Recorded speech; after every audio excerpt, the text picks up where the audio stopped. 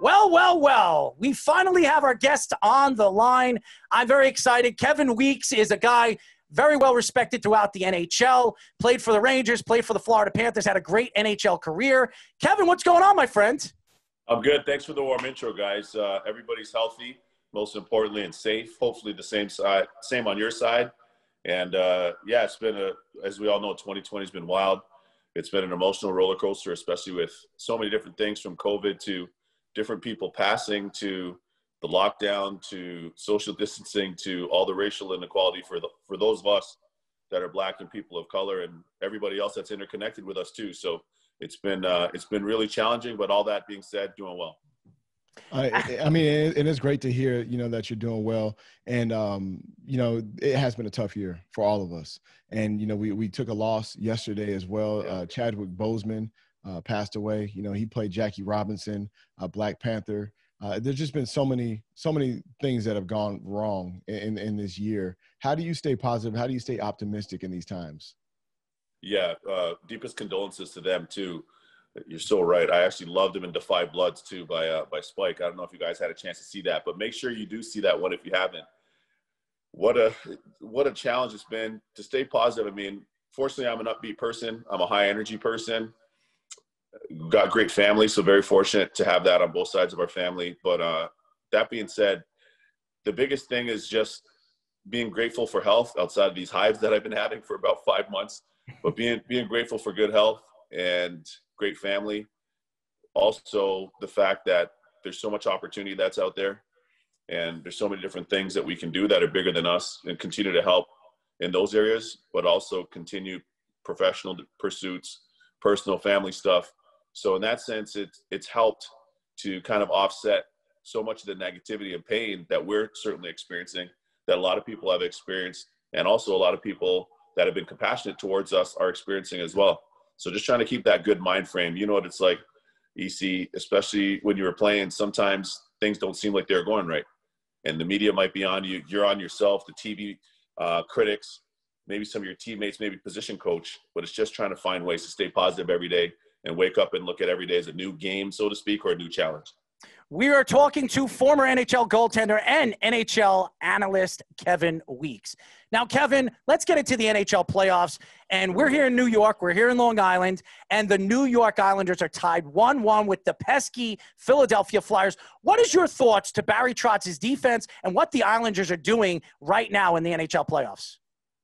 Well, I mean, the biggest thing for the Islanders is the combination of Lou Lamoriello, the great Lou Lamoriello, who was the architect of the Devils, who I played for with the Devils. He led them to 5 Stanley Cup appearances. They won 3. He's a Hall of Fame general manager and an even better person and a great leader in general. And then the hiring of Barry Trotz as their head coach, which is a huge coup for them, for the Islanders. Everything for the Islanders changed in those 2 masterstroke moves. And from that really was able to set the culture and the atmosphere for the organization on a whole new course.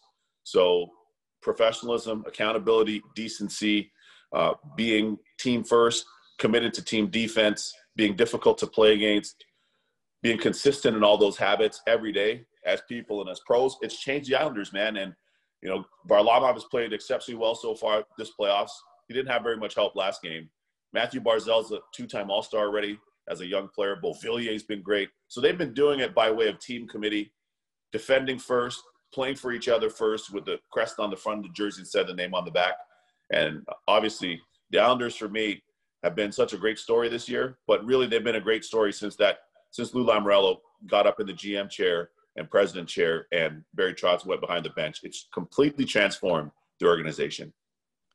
So Kev, looking at the Islanders, do you think that they have an opportunity to make some noise and to win that Stanley Cup this year? I know it's far-fetched. I know they're a young team, but do you give them a decent chance?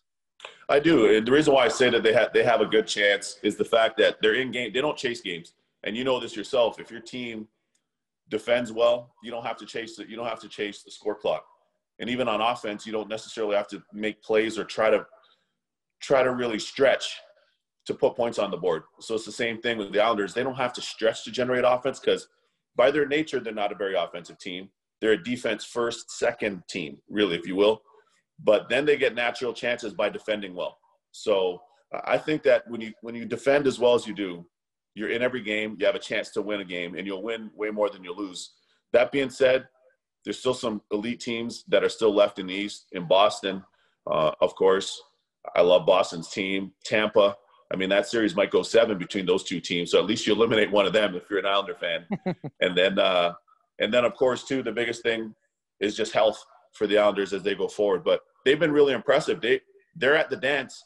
They're dancing well, so to me, they've got as good a shot as anybody, just like Philly down the turnpike from us here in Jersey, just like Philly does. Philly's been a disruptor this year, and they're now a contender too. So really great stories with both the Islanders and the Flyers here in this kind of Northeast corridor here. Speaking of dancing, I mean, who do you think will win in a dance competition, me or Eric? Come on, Kevin, be honest here. I mean, I got some grooving, man. I think I could beat him in a dance competition. What do you think, Eric?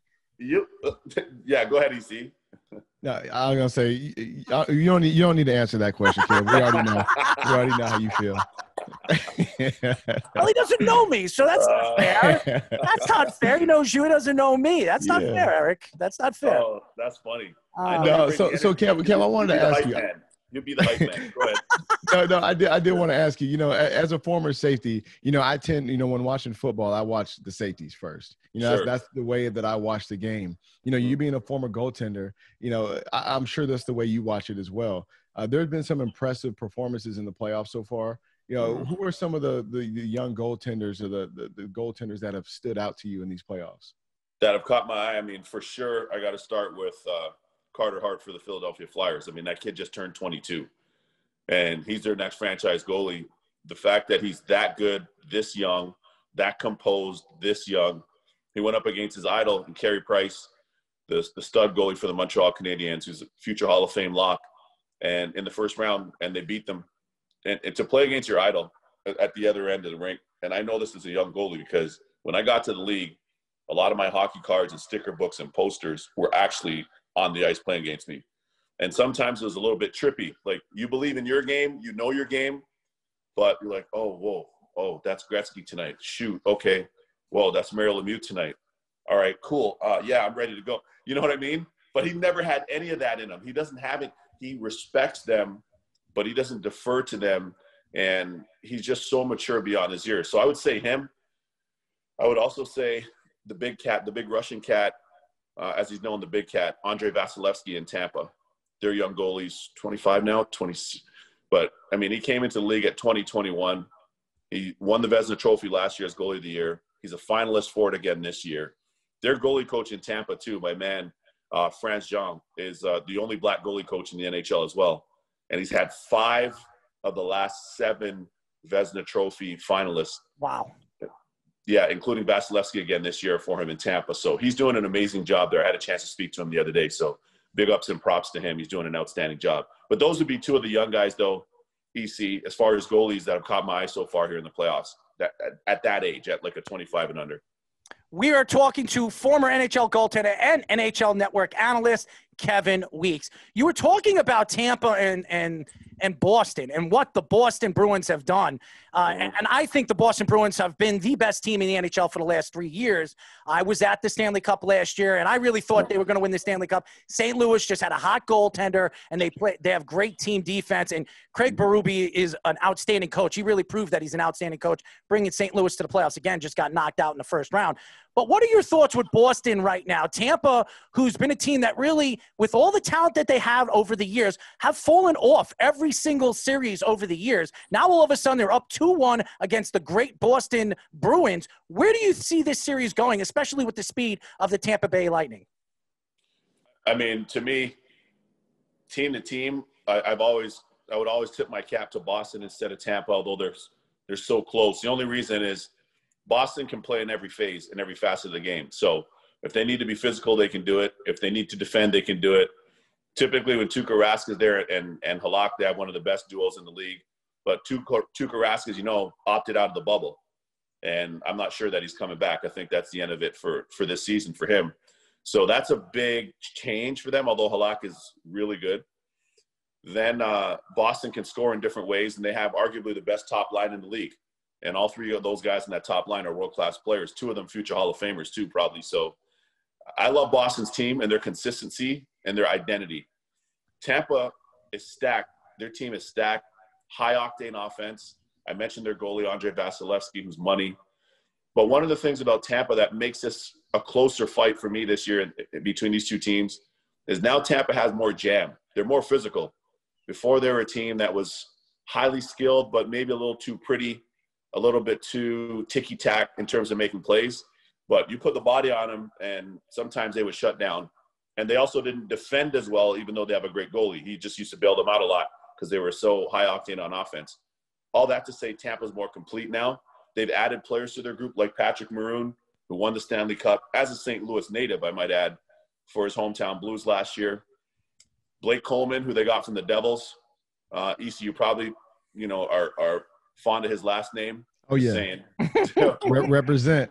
Is he right? Right? He's been nice. Coleman Express. Nice. Yeah, exactly. He's been nice with it. He's been really, really nice with it this year. To me, he was the Devils' best player before trade deadline and Tampa acquiring him.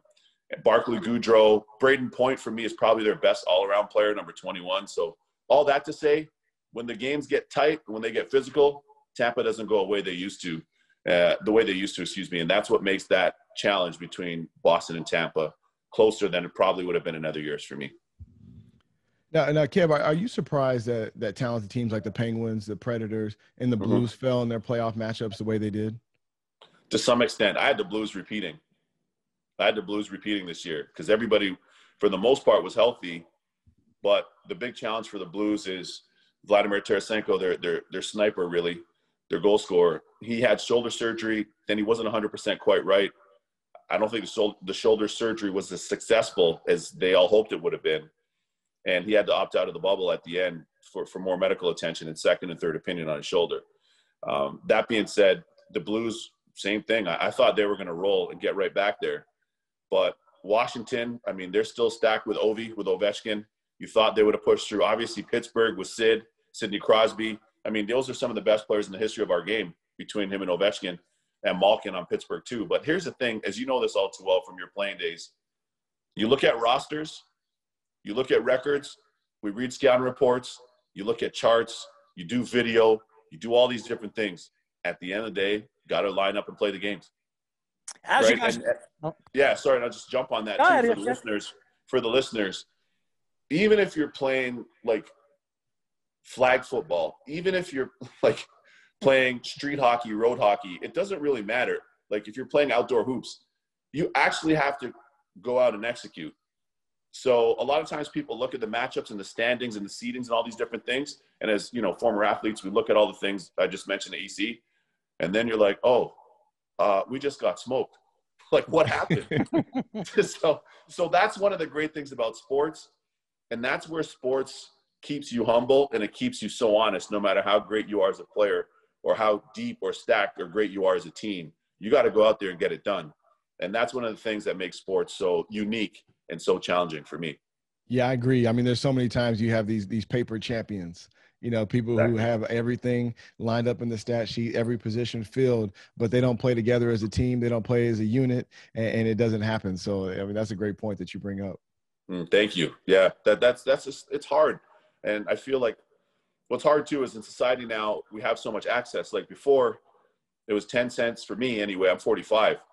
I was lucky. 10 cents, nickel, quarter, maybe 35 cents, maybe 50 to go to a convenience store.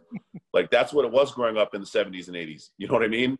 Like, are you getting a sour key? Ooh, I don't know. You're going to get a pack of Nerds? Ooh, I'm not sure. Can I afford that? Now everything's point, click, swipe, accessible. Everything is so much better in that sense from an accessible, but it's kind of changed the way people see things. So everything's just on demand. You know what I mean? Like I remember when we did the remote that we had, the old school Gerald remote was like a push button one on the brown box. Yep. or the rotary phone. So the reason why I say that is especially because we have all that access to tech and all these different things, people think the same way now a lot of times when they look at sports. They're like, that's my team. So let me just log on to this and my squad's going to win because the stats say this. It never works like that. Sports is one of the ultimate outliers where that's concerned. And you just got to go out and earn it and get some breaks along the way.